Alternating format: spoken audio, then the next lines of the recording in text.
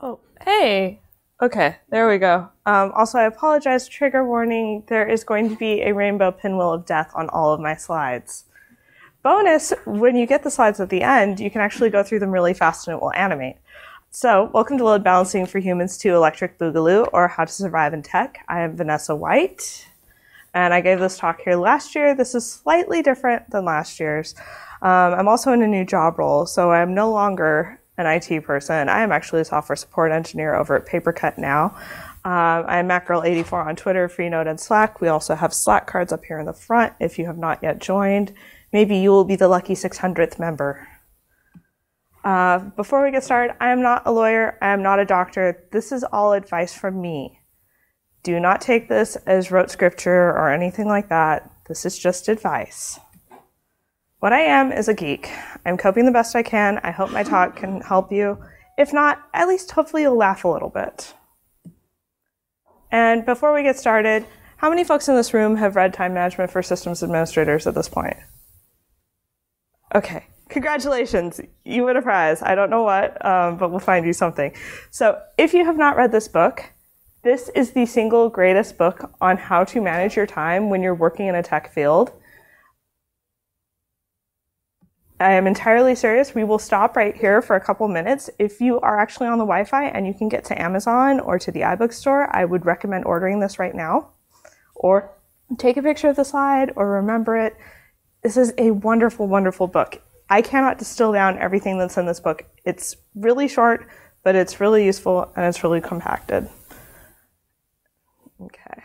Everybody good? Also, there will be audience participation. I know that's really brutal at 9 in the morning. I'm sorry. All right, so some key terms.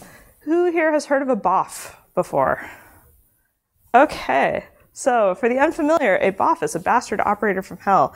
This is Dennis Nedry in Jurassic Park. These are the folks who make everyone else hate IT departments. They are why we cannot have nice things.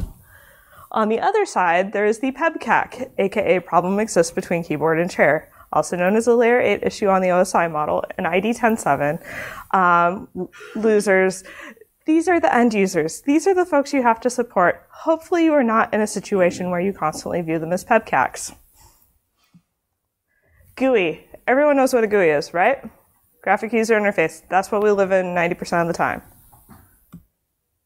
CLI, Command Line Interface. This is the substructures that run all of Unix underneath Mac OS X. This is what runs Linux. This is what makes most of the world work, except for Windows because it doesn't have a real shell. Grok. Who here has heard of Grok? Okay, for the folks who have not heard of Grok or who are too unawake to raise their hands, Grok is understanding on a deep innate level. This is when you've got your 10,000 hours. This is when you know things inside and out. This is where I was at with classic Mac OS after growing up troubleshooting my Performa. Customers, someone you support infrequently. Users, folks who you support on a weekly basis. Coworkers, folks you interact with on a daily basis. This is just a way I have of referring to folks. I don't technically have users anymore because I'm a software support engineer now, so I only have customers and coworkers. In the regular IT world, you usually have users. They're the folks who come and talk to you constantly. So a couple main themes of my talk: knowing your users, enjoying your work, knowing your limits, learning to cope, and general advice and final thoughts. So we'll start with part 1, knowing your users. Why is it important to know your users? Knowing what they need, speaking the same language, Whedon's Law, tickets, and knowing your coworkers. So why you should get to know your users, so you can better fulfill their needs, have a degree of witty banter, and build social trust between techs and users. How many folks have worked in an environment where your users thought you were the devil? Okay, this is what we're trying to combat by getting to know them. It's really, really hard if you come into an already negative situation to fix it. It takes a lot of very gentle hand-holding. And no, it's totally okay. You can totally do this. It's talking in soft tones like you're talking to a freaked out animal. It's fixable, but it's hard. It's totally worth it, though, because once you start fixing that, they'll actually come to you when they have problems. They won't hide in the corner and wait till their computer's caught on fire. They will bring you the, hey, I can't get into my email. I think something might be wrong with my directory account. Knowing what they need. So knowing your environment will make your job so much better. If you're supporting graphic designers, you have a totally different set of issues that you're going to be taking care of than if you say support video engineers. Know the folks you're working for. Know what they know. If you can, go into their society and pick up some of the memes and cultural artifacts that they have. It will make your life a lot easier. And speak the same language. And this year I'm bringing in the animated GIFs because Nick McSpannon couldn't make it. And I know he will get on my case for saying GIFs and not GIFs. So grok what they grok, how they grok it. Be able to explain things in a common argot or jargon.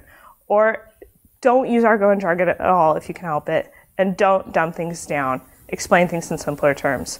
It's not like you're explaining things to a child. They do know what you're talking about. They just don't know the names for it. So if they have no idea what mail is, tell them to go to the stamp in their doc, or the stamp at the bottom of their screen if they don't even know what a doc is. Okay, I'm not dumbing things down. So how many folks watch Star Trek 4? Okay, everyone remembers when Scotty goes up and goes, "Hello, computer," into the mouse. He doesn't know how our computers work, but he absolutely knows all of the science and everything else. This is most of your users. They know the things that they're talking about. They just don't know what we know. We have to bridge that gap. We are the person there to help them and keep them going. So be a little bit nicer than McCoy was. Just, okay, there's a mouse and a keyboard. You can't talk to it. We didn't come 20 years or 20 years later, so we'd be able to talk to Siri. Oh no, 30 years later. I forgot. That's in like 1985, right? All right. Whedon's Law. As the inestimable Will Whedon says, don't be a dick. Don't be mean. Be kind. Be gentle. Gentleness is repaid tenfold in respect. It may take a while for it to get through folks' skulls. It is entirely worth it. So, applying Whedon's Law, strive to be friendly, open, and engaging with your users. You are not Dennis Nedry. Don't be a BOFH. However, you can explain that you're busy. If you are a regular, everyday IT person, you are getting pummeled from all sides with walk-ups and emails and requests on HipChat or Slack or whatever sort of messaging system you've got. Make sure that you set aside heads down time so you can actually work on your projects, and make sure folks know that it's coming. Put it in your calendar. Make sure it's marked down. Do get back to them, though. Don't forget about them. And the best way you can do that is with tickets. Does everyone have a ticketing system? Excellent. If you don't have a ticketing system, get one. Your inbox is not a ticketing system. Do not use it as such. If you get things into your inbox from users, forward them to the ticketing system. Take the time to reach out to the user and say, "Hey, so I love that you reached out to me, but really got to send it into the ticketing system. I will keep forwarding them over for you, but if I go on vacation, you're going to be out of luck until I get back and check my email." Tickets also equal trackable issues. So if your users start noticing something like, say, your network shares are going down, and it's happening with some degree of frequency, because you're getting emails, every Monday morning from everyone in accounting because they can't access their share. Tickets will tell you. You will be able to go back, look through, see what's breaking, figure it out. And it will tell you, what do you need to document better? If you're constantly getting issues of how do I add the printer, probably a good idea to update your printer documentation. And the other side is know your coworkers. If you don't have any coworkers, if you're doing solo IT and you're not doing consulting as yourself, work on this. Having other people around so you can balance out the load makes it so much easier. And knowing each other's strengths and weaknesses and preferred type of work is the most helpful.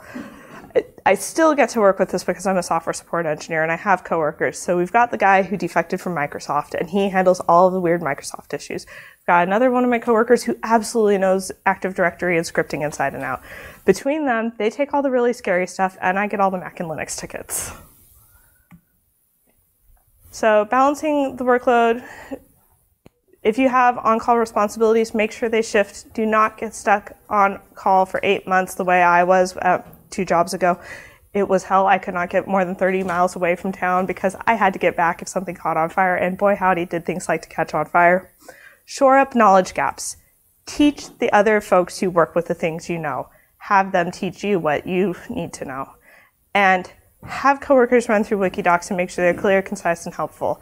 That was covered yesterday in the talk that I did with Rich, with wonderful and disastrous results on actually live troubleshooting documentation. I highly recommend catching it on YouTube if you missed it. So part 2, enjoying your work. Hypothetical situations, ways to make things more entertaining, challenging yourself, challenges that I have put myself under, and documentation. If you like interacting with humans, if you like solving puzzles and fixing things, if you have skills beyond the ken of mortal humans, and you occasionally pulling lighthearted pranks on folks, you're probably a really great candidate for working in tech.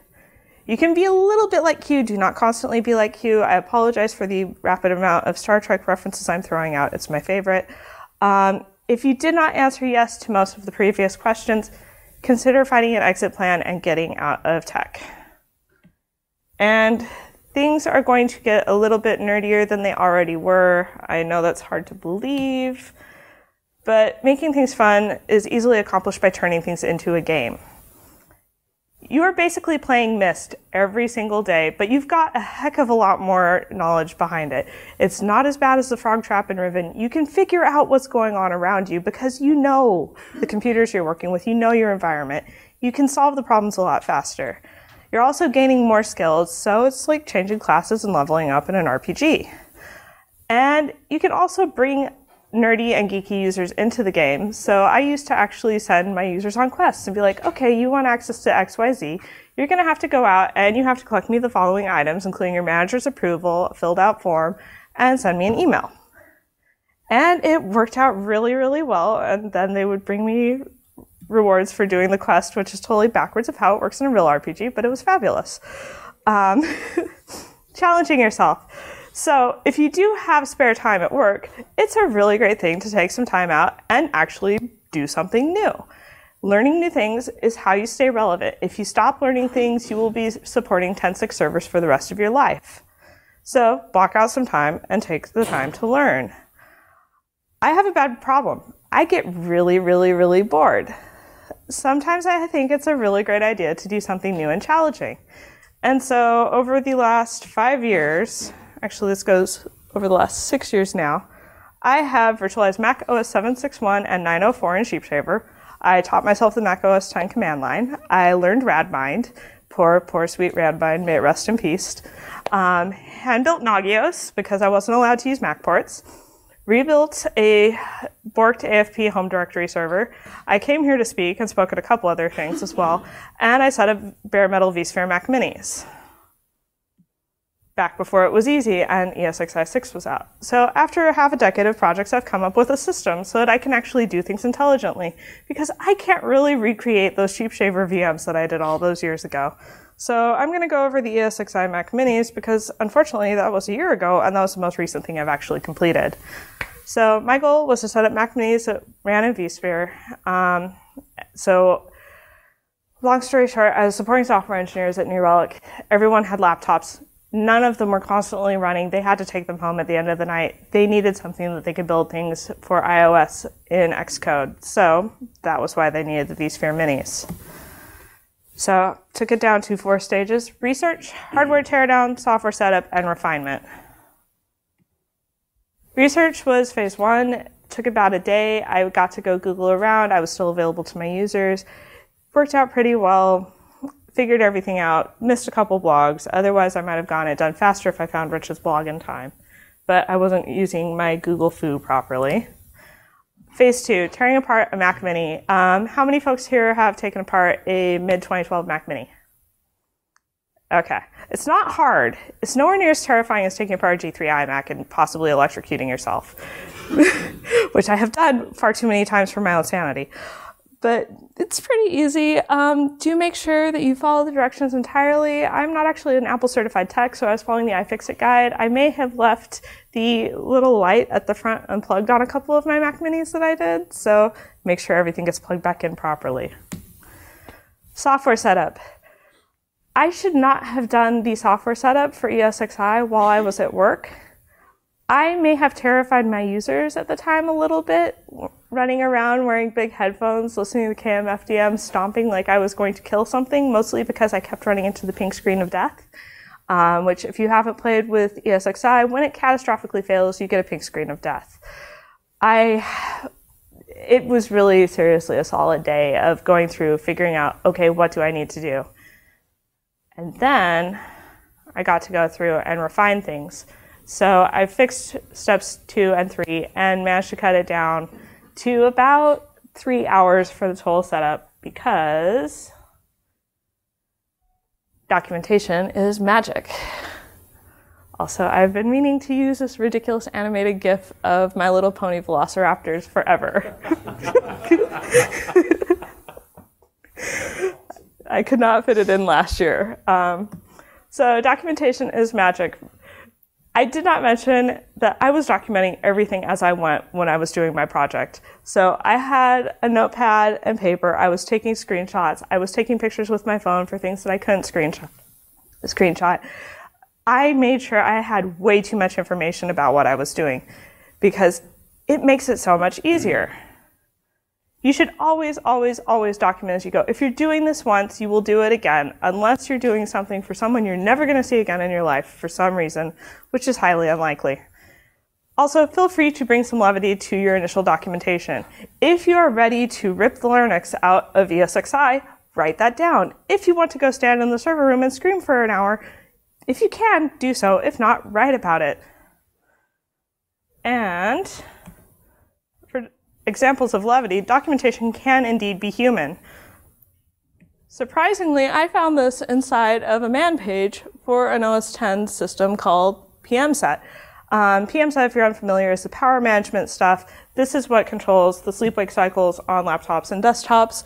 I think the only time I've ever heard of phase 25 being used is by Rich, and that's for special stuff. But we do not recommend modifying hibernation settings. Any changes you make are not supported. If you choose to do so anyway, we recommend using one of these 3 settings. For your sake and mine, please don't use anything other than 0, 3, or 25. 0 is desktops, 3 is laptops, 25 is special. That there's actually a little bit of human inside of a man page that's readable still blows my mind. How many folks have looked at a man page and just kind of gone, what? It's okay, we can admit it. There is no video of you being recorded.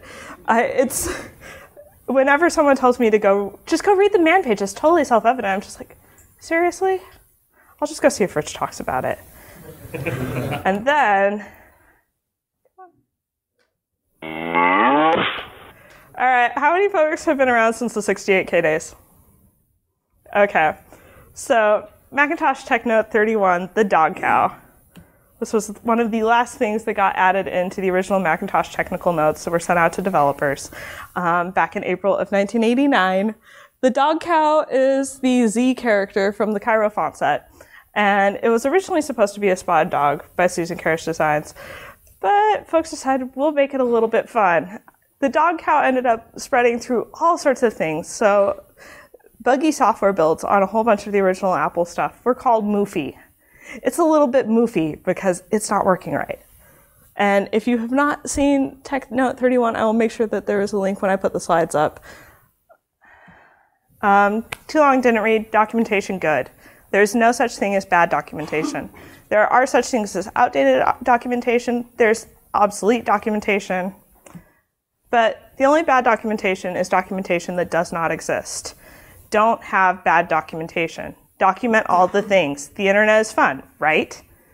You get to spend all of your time playing around on the internet while you're documenting things. Enjoy it. Do not stay up till 3:17 in the morning documenting, though. Oh, it depends on what you're documenting. Sometimes you can get really great documentation at 3 in the morning, but other times. All right, part 3, knowing your limits, time management, staying healthy, burnout, compassion fatigue, and martyr syndrome. So that book I mentioned at the start, I'm going to keep shilling for it and drilling it into your heads. This is the book that saved me from going insane when I was getting my first sysadmin job. I don't know how, but my boss had a copy of it sitting in his office. I don't think he ever read it, or if he did, he forgot everything that was in it. It saved me. I was ready to cry and give up and go back to working retail. So get this book, read it, document your time for a couple weeks, figure out where you're losing your time. It has a wonderful, wonderful section on like, how do you block out your time for doing projects? How do you block out your time for doing regular tasks? Where do you write down what you're actually doing? This is also how, if you are working in an environment where there's only a couple IT folks and they refuse to get you anyone else, you can say, look, I just did 60 hours of work this week. We absolutely need to get another person in here. It can be an intern. They can get paid minimum wage. They'll be happy for the work experience. Staying healthy. So how many folks have run into the stress, burnout, illness cycle? Okay. For those of you who haven't, you're very lucky. So get enough sleep, see your doctor, evaluate your diet. The stress and burnout are the parts that make our jobs the hardest. And going into burnout, how do you know when you have burnout? There's usually some pretty good personal signs. Usually it's involving getting tired, grumpy, and snapping at people. Once you know how you burn out, you can start working on counteracting it.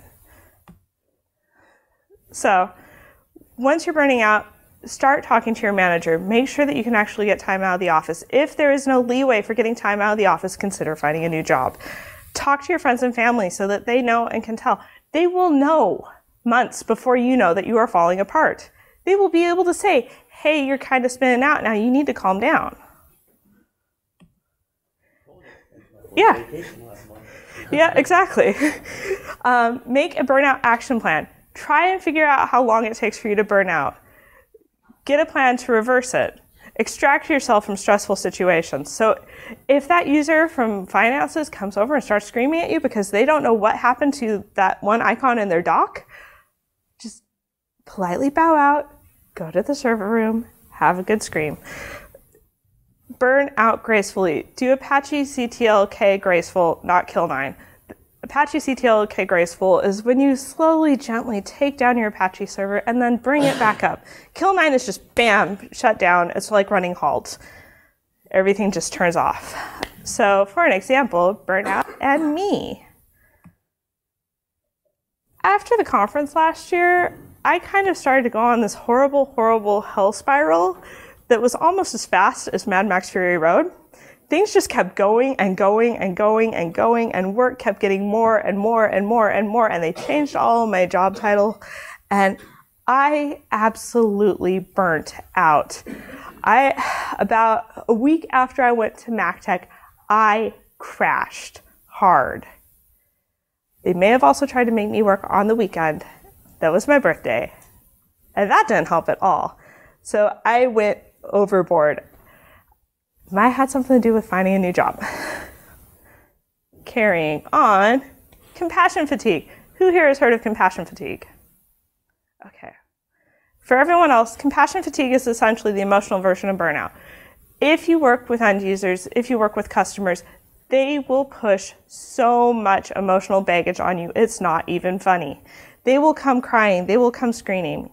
This is what doctors deal with constantly. It's why doctors can be so ridiculously cold when you don't feel good.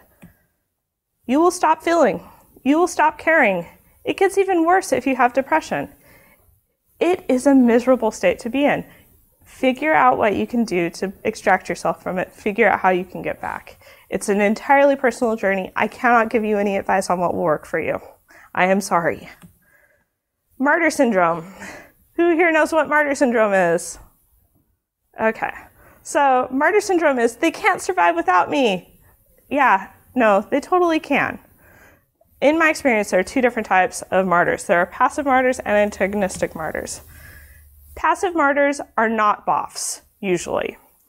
They may work for a BOFH. If you've seen Jurassic World, Lowry, the new IT guy, is a passive martyr.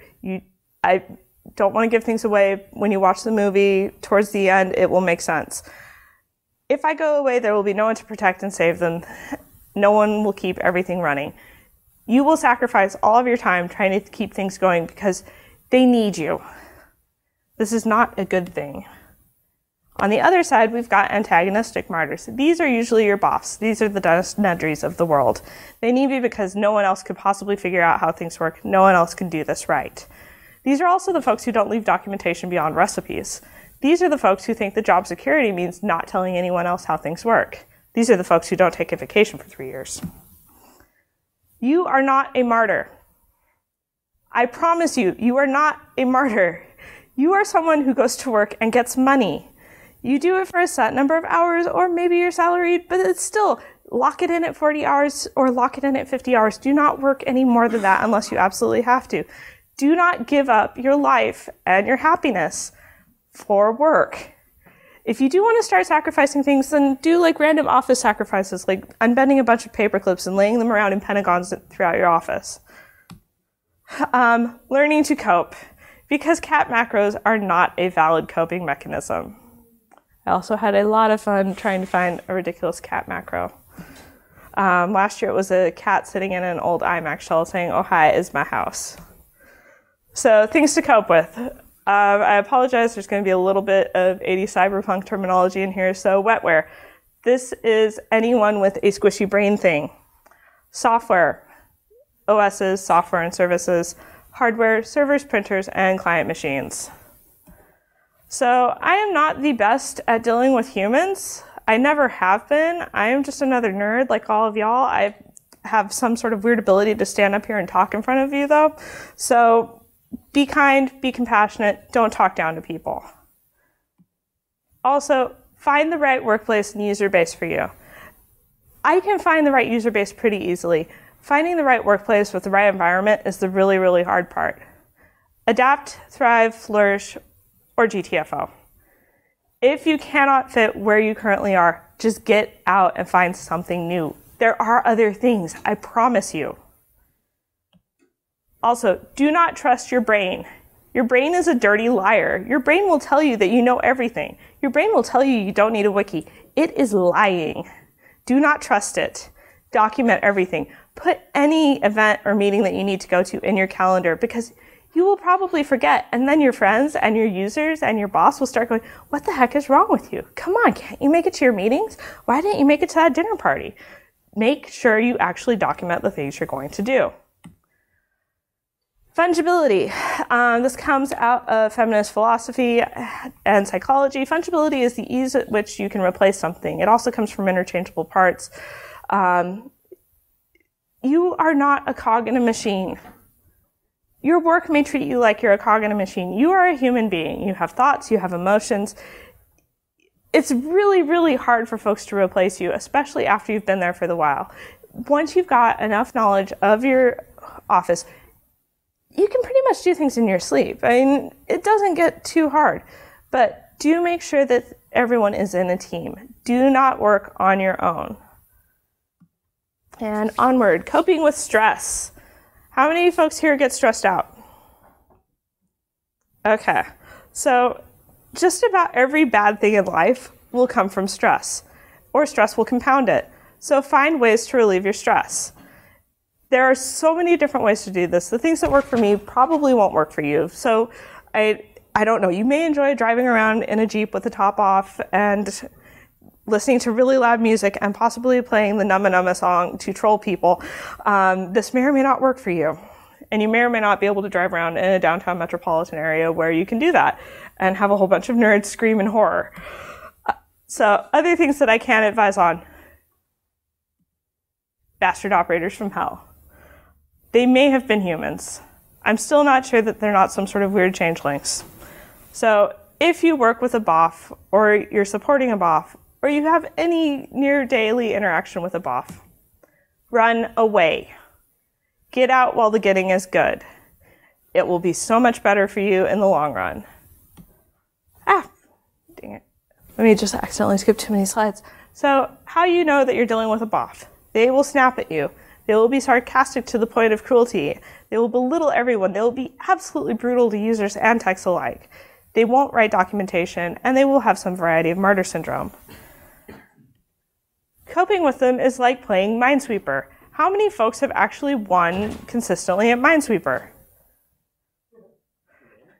Yes, if you're really careful, you can win at Minesweeper. But there is just a high likelihood with a BOFH, as with Minesweeper, that you're going to accidentally trigger them and they're going to come unglued on you. So, if you can't run away, which is probably likely because jobs don't grow on trees, talk to your manager or talk to someone further up the chain if they are your manager. Bringing up the fact that you're in a hostile, toxic workplace should hopefully help things. If it doesn't, that tells you a lot about where you're working. Be extremely careful around BOFHs. Try not to offend them. Do not poke the bear unless you absolutely have to. And if they're your coworker, try to lift some of the burden away from them, unless they may already not be doing anything, which sometimes will happen. So be aware there will be probably some degree of lashing out. Try to help them. Be compassionate. They are, to some degree, another human being, or used to be a human being. They may be able to come back. And if this is hitting a little bit too close to home, do keep the log of how much you're working. Figure out how much time you're spending at work every week. Figure out how much time you're on call. The odds are you have gone well and above 40 hours a week of stuff. Find a way to get rid of the stress and disconnect from work. Talk with your supervisor about fixing your workload if it's getting too bad. And you might be wondering why I can talk so much about being a BOFH, and this goes back a couple years to Christmas of 2012. How many folks were here last year for this talk? Okay, don't say anything. Who can guess what this is?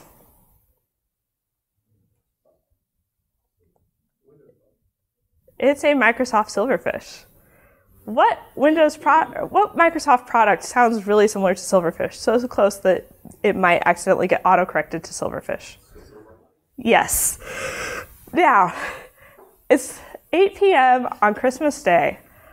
I get a text message from the head of sales at the company I was working for saying, hey, Merry Christmas. So I can't install Microsoft Silverfish on my computer, and I really want to watch Netflix drunk on the couch with my wife. I'm like, gee, so you tried downloading it and you tried installing it, right? Yeah, it's not working. I'm like, huh, well, I'll reach out to the head of HR, who's my boss, and we'll see about getting that installed. I had been given explicit directions to not allow this user to install anything on their machine. I do not lightly go in and modify settings in Etsy Auth so that you have an admin account, but you can't install apps, but I did this for that person. Oh, please, please, please don't bug HR. I'm the senior IT person at this company at this point.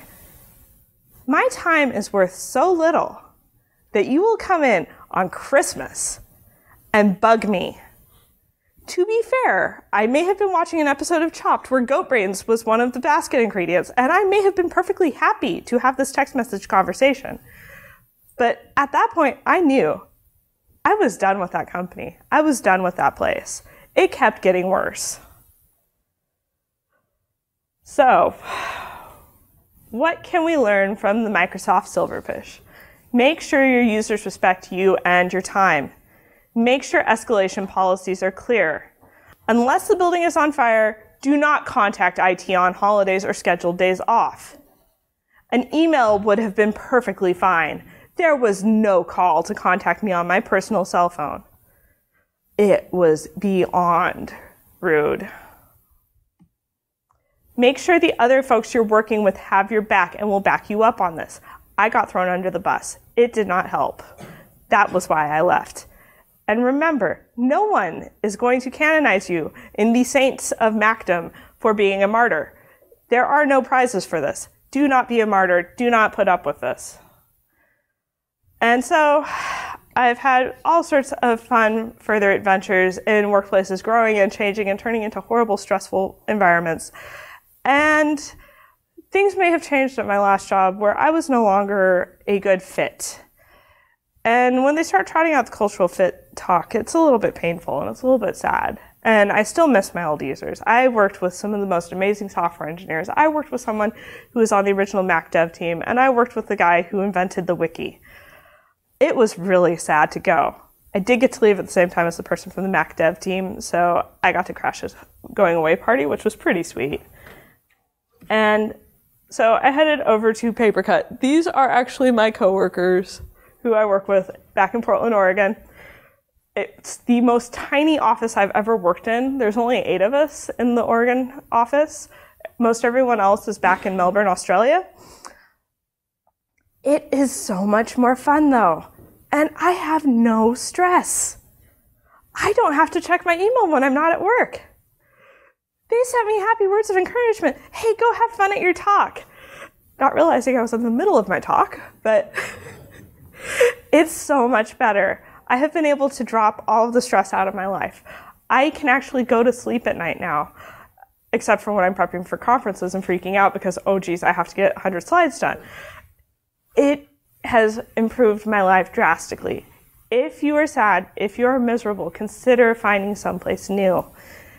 You may end up finding a company where they will say, not only do we support the fact that you're active in the community, we're going to actually help you be active in the community. And by the way, you totally can admin Slack on the clock, no problem. And coping with software and operating systems. Finding the right community, getting the right tools, and things to keep in mind.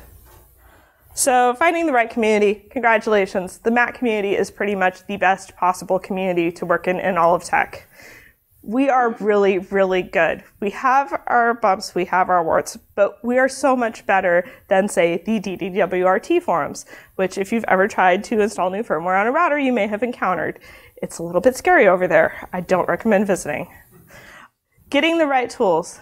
Sign up for any and all dev mailing lists pertaining to things you support. Get an Apple developer account. And I should have updated that slide from last year because the dev accounts actually give you access to OS X and iOS. So you can already be playing with El Capitan, aka Snow Yosemite at this point. So do testing on betas. Snow Yosemite? It's so much better. I think El Capitan's a horrible name. But Snow Yosemite is awesome. So I don't think El Capitan is a horrible name, but my first thought was Star Trek. Which one? Star Trek 5? Yeah. When Captain Kirk is climbing a mountain, why is he climbing a mountain? And I hope I didn't get that stuck in anyone's head. Anyway, so continuing on, do testing on the OS X betas as close to the launch as you can to make sure everything's actually working. Make sure that your deployment tools are working. Make sure that you can re-image things if you need to re-image them. Make sure that your software isn't falling over. For those of you who remember when the switch happened from 10.6 to 10.7 and suddenly half the apps didn't work because they were still PowerPC, make sure that you know about that. Also, for any mission critical stuff, set up production and testing environments. And if you have to venture outside of our community, I would highly recommend reading How to Ask Questions the Smart Way. It was written by a BOFH. It's a little bit hard to read, but it gives you a lot of insight into how the rest of the tech community works.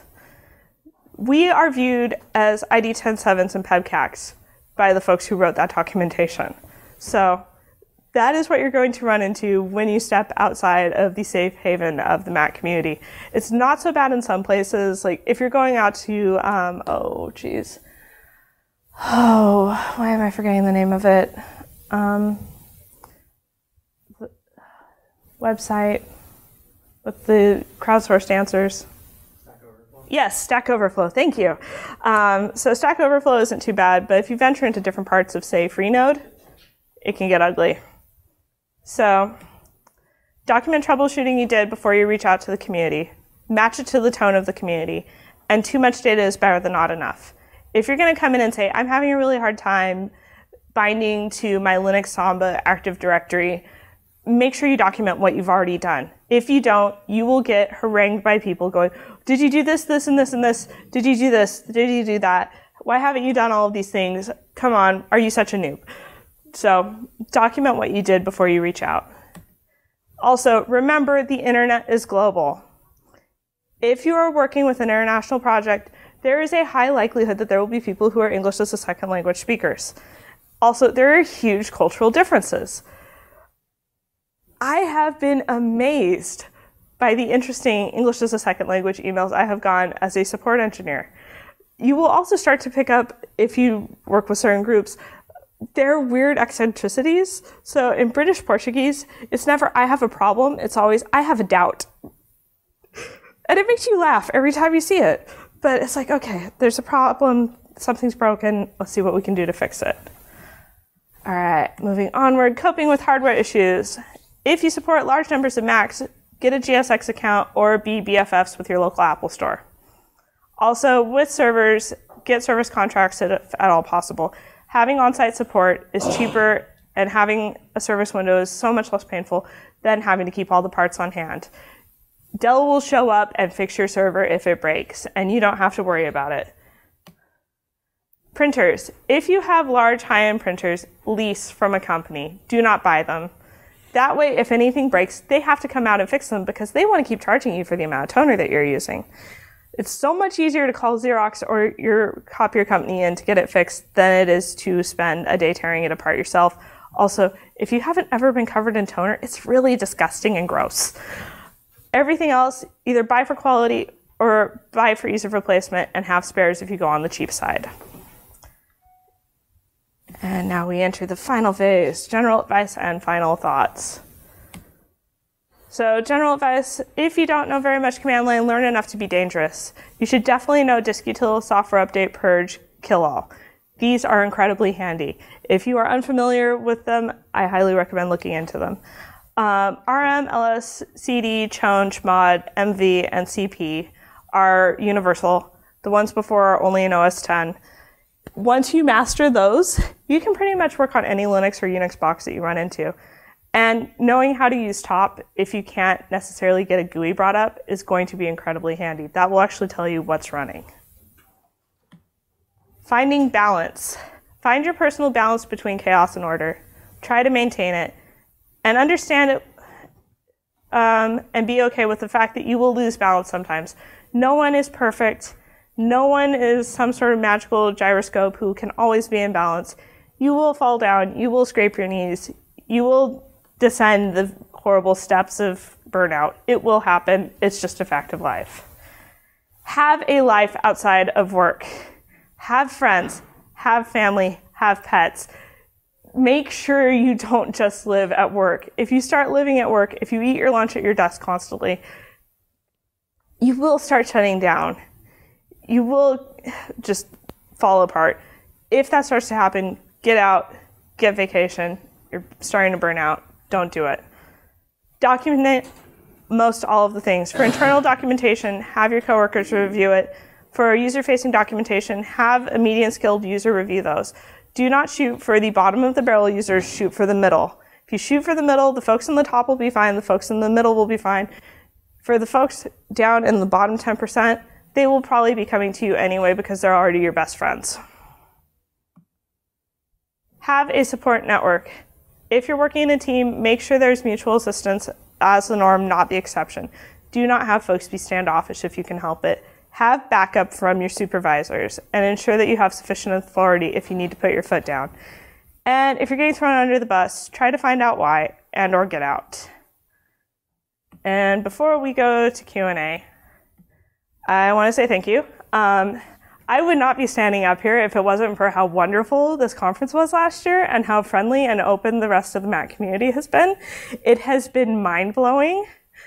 It's also a little bit terrifying to go from being a lurker in the community a couple of years ago to suddenly being someone who gets to come up here and stand in front of you and talk or work with Rich, der Flounder, File Vault Trouton and giving a session on peanut butter and jelly sandwiches. It blows my mind. So thank you, everyone. And we can either go to questions and comments, or I can give you a talk on science fiction that I did before. If you do have questions, please do step up to the microphone. Don't be shy. It's entirely anonymous. They will hear your voice. They will not see your face. If you have terrible experiences, you can come up and ask about them, or just complain. We will listen. No? I wanted to sympathise with the Christmas Day thing. At previous job, Christmas lunch, we had phone calls from some senior exec, but my boss had given him my personal number. So, Oh, yeah, when the senior execs start getting your phone number and calling you on Christmas, that's just, yeah. It's never good. Yes? So if you find yourself in an environment where you're pretty much alone, and nobody can really help you because either nobody cares about Macs or they just don't have the knowledge to begin with. How do you try to combat that, try to get some help? Is there anyone who appears to be Mac or Linux curious? On the help desk level, yes, but not on my team. Okay. How far separated from the help desk are you? Tier 1, Tier 3. Okay. As someone who got picked up as a Tier 1 support person and kind of brought under the wing and brought into the client systems administration side, if there is someone on your help desk who's curious about it, talk to whoever is directly managing them and be like, hey, so is it okay if I borrow person A over here for a little bit so they can come help me?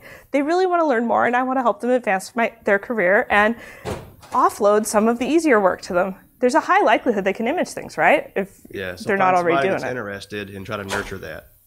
Yeah. If I can. Give it a shot. The worst thing that will happen is folks will say no. That may happen, but you never know until you try.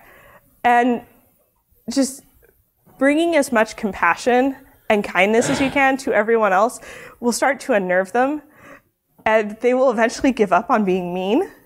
So bribe them with cookies or alcohol if that works better in your environment. Whatever works. Just soften the other people up. If you get them a little bit softer, if you break through some of the ew, no, Max, yuck, gross, we don't want to deal with Max, it helps.